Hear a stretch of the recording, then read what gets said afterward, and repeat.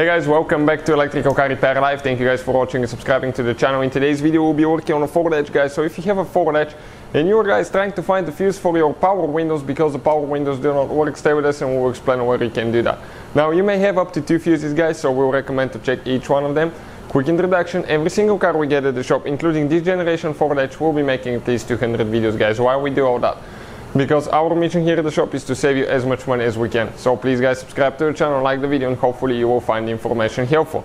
Now, if you guys need to buy replacement fuses, relays, car parts, tools, anything like that, check out the link in the description of the video below, guys. It's there for your convenience. This is a 2009 Ford Edge that we'll be working on, but it should work for the whole generation, guys, Ford Edge. Okay, oh, excuse me, I almost dropped the camera. So, this is a 2009 right there, guys.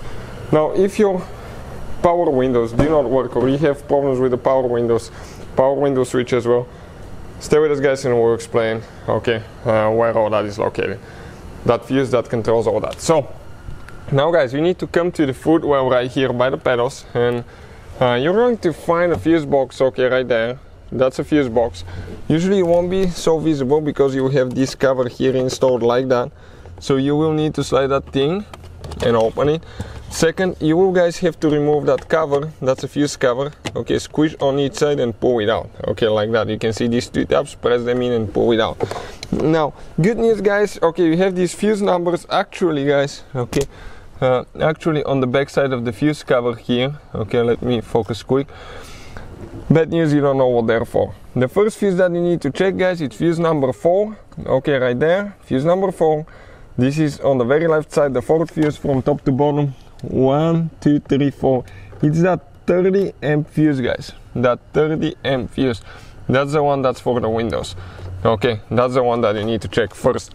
Second, you guys have one more fuse, and the second fuse, okay, it's known as fuse number 47, guys. Okay, and where is that fuse? Okay, number 47.